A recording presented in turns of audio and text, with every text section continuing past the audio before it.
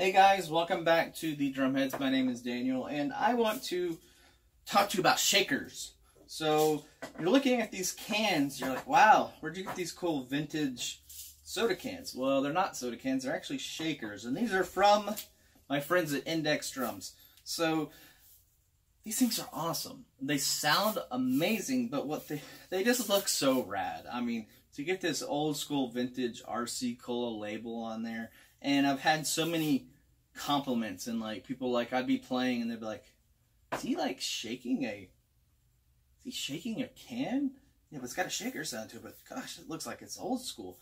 And it is. And it's even cool. It's even got like these, old baseball players. So you got someone here from the California Angels, like back when they put their stats and their batting averages and all that stuff. So, but there's different, loudnesses of the shaker. So this is probably my favorite one right here.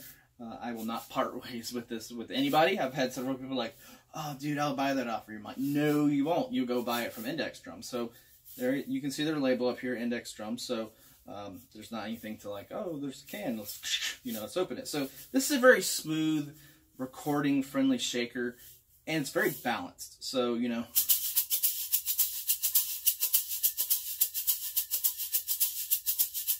very smooth, very mellow. So if you're doing recordings, I know some people's shakers, like you're like, ooh, it's kind of jarring, and in the recording setting, this would be perfect because it's not gonna, the engineer's not gonna be screaming at you, like, oh, it's too loud, it's too aggressive. So just a nice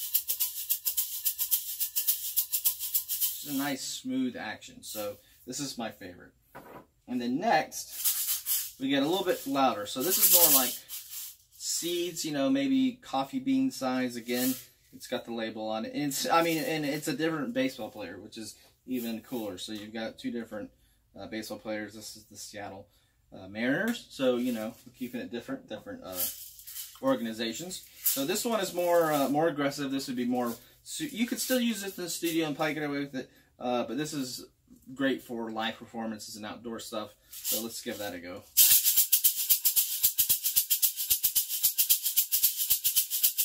And you can tell the difference already.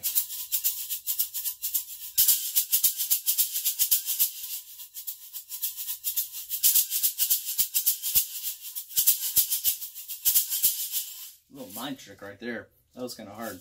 But yeah, great shaker right there. And then this one, they're the same. So I've got two shakers that are, same loudness.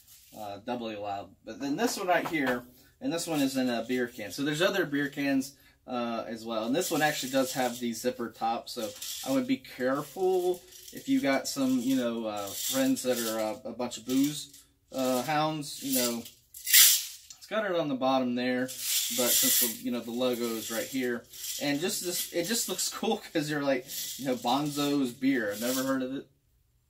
I want to say it's like Milwaukee or something. Pittsburgh.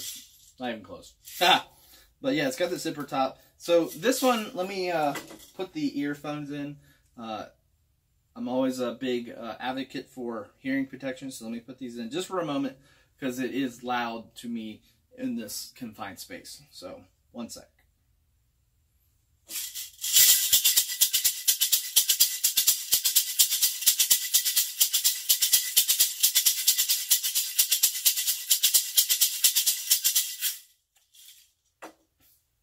You can probably tell it was more noticeably louder that time. And this would be great for live performances. You may be able to get away with your engineer.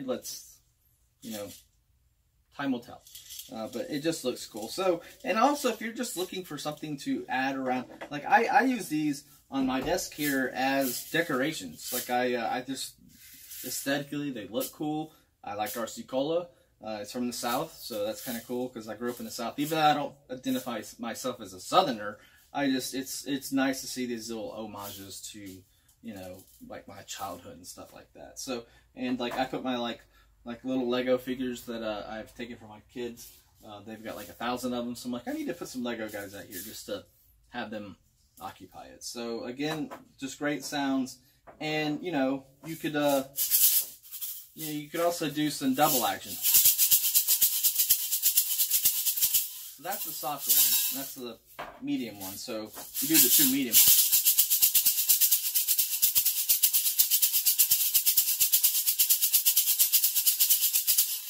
That's another mic trick. That it takes a while to get used to having that alternating pattern going back and forth, but very fun.